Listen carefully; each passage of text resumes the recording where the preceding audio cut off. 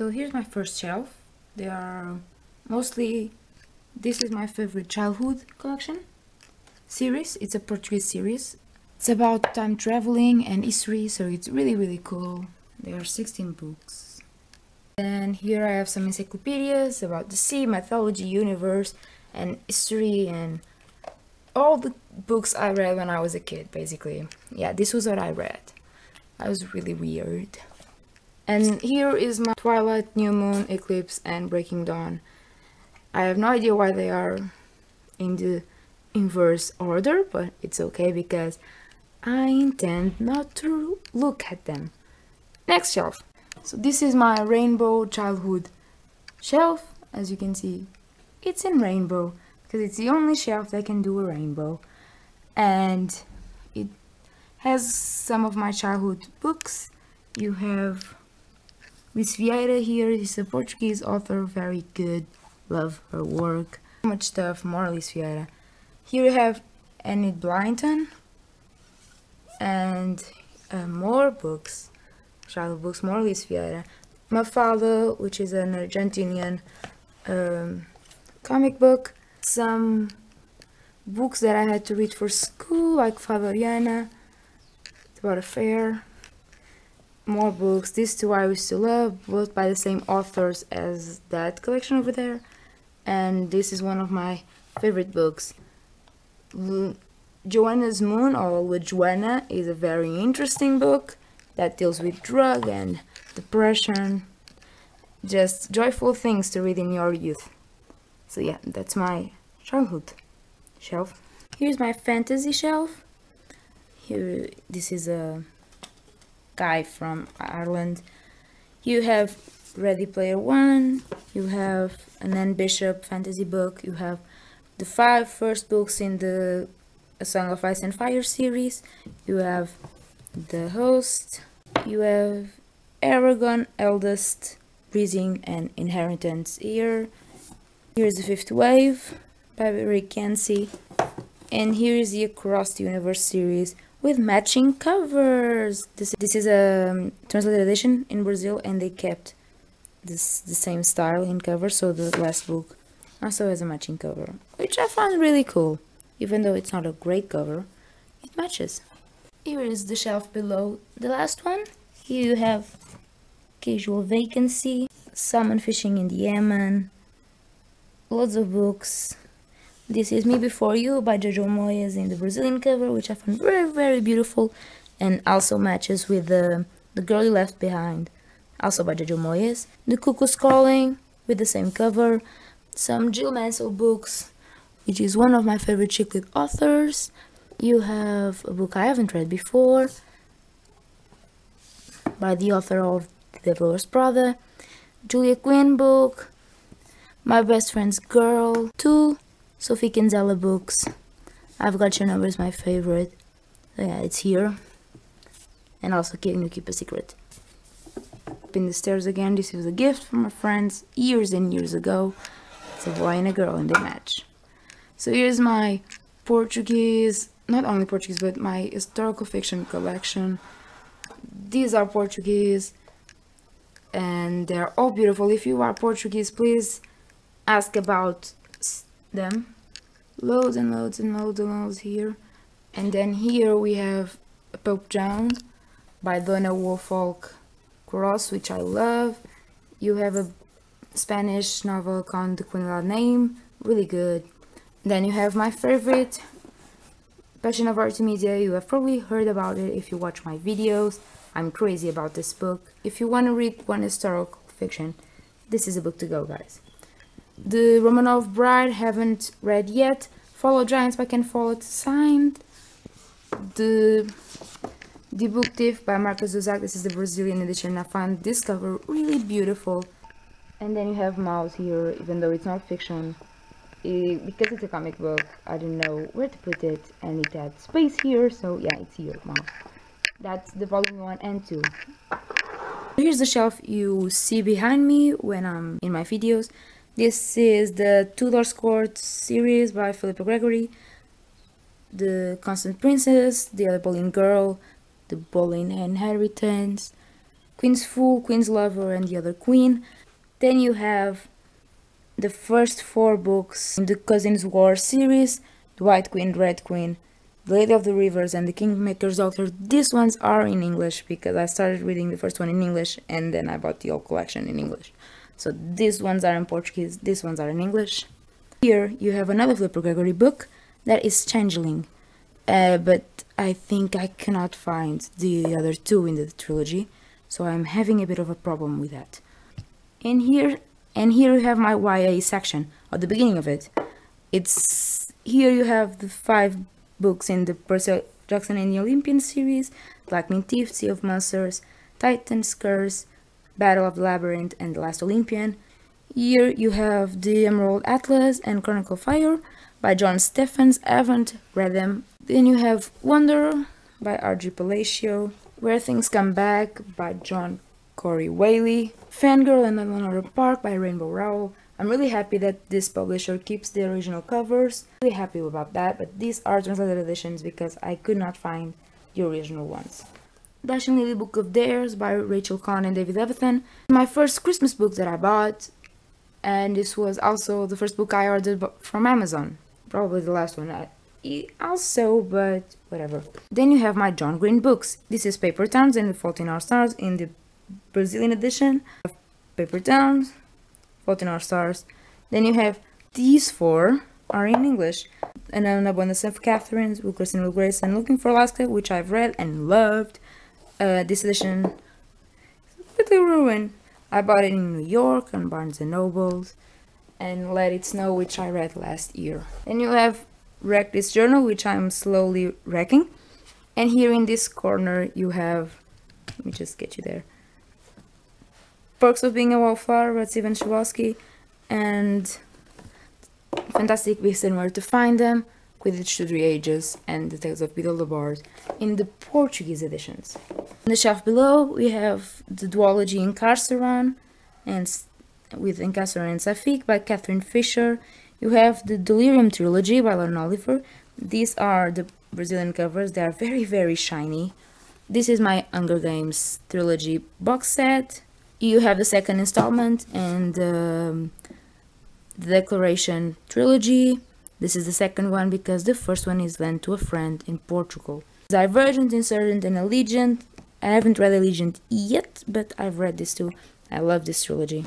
Now here we have the Selection trilogy, which I now know it's not a trilogy anymore, but whatever. Selection, Delete, The One, and here we have some short stories. Here's my Harry Potter collection, which does not match as you can see, and it's getting on my nerves so badly. So these 2 and these 2 are an older edition, and then they came out with these editions with these new covers, and they took the older ones from the stores, so I could not find these covers, only these ones.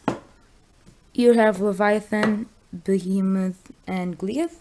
I think that's the name. This is in the Portuguese edition, it was like €5 each, so I was really happy to get the entire trilogy. Then you have War of the Fairies, the first 2 books, didn't continue. Then the Chronicles of Narnia. So here's a shelf of non-fiction. As I told you, I have loads of non-fiction, and here is the place of them. So this is a lot of fiction about Portuguese history, Portuguese queens in a box set, beautiful box set by the way. Another about queens, about a king, but lovers of kings. I have a lot of non-fiction books about Portuguese kings. This is an encyclopedia about the private life, the story of the private life in Portugal, and then about how they serve meals and everything. And this is a very feminist book, in my opinion. Is Portuguese is with history, so it's all about Portuguese women in history. So here's the shelf below. Gonna take my Irish doll here. Look at her, she's so cute. I have loads of Irish stuff because my dad went to Dublin and just brought loads of things. So this is non-fiction. These are all non-fiction. This one is about Brazil. And then these are fiction. This is All for Love by Ben Jacobson. Boy in the Striped Pajamas by John Boyne. Here's Equator. You can probably find Equator in your stores. It's about the turn of the century, and it was adapted to a TV series in Portugal, but I do not know if you can find that. But the book, I'm probably sure, I'm 90% sure you will find. Yeah. Here is my collection of Isabel Stilwell books. She's a historical novel writer. She always focuses on women. So this is about Philip of Lancaster, this is about Catherine of Bragança, this is about Dona Amélia, Dona Maria II, and the Inquisition. And here is the Maria Helena Ventura books, and here are my Diana of Cadaval books about Maria Pia and other queens who came from Saboya. And then a book about Stephanie, the queen that died very young in Portugal. So here are my Isabel Allende books. You have The Sum of the Days in a beautiful hardback cover. You have Inês of My Soul. You have Tales of Evaluna and Evaluna. Paula, The Island Under the Sea. Maya's Notebook. You have The Infinite Plan. Then House of the Spirits with a cover with Meryl Streep and Glenn Close. You have Fortune's Daughter and Portrait in Sepia, which is kind of a sequel to the Fortune's Daughter. And then City of the Beasts, which is the first in a YA trilogy. Then The Kingdom of the Golden Dragon. And then The Forest of the Pygmies. So here we are in the classics, non-classics shelf. Here we have some Italo Calvino, Cloud Atlas by David Mitchell, The Catcher in the Rye, Wuthering Heights, Life of Pi, North and South in a beautiful pink and English library edition.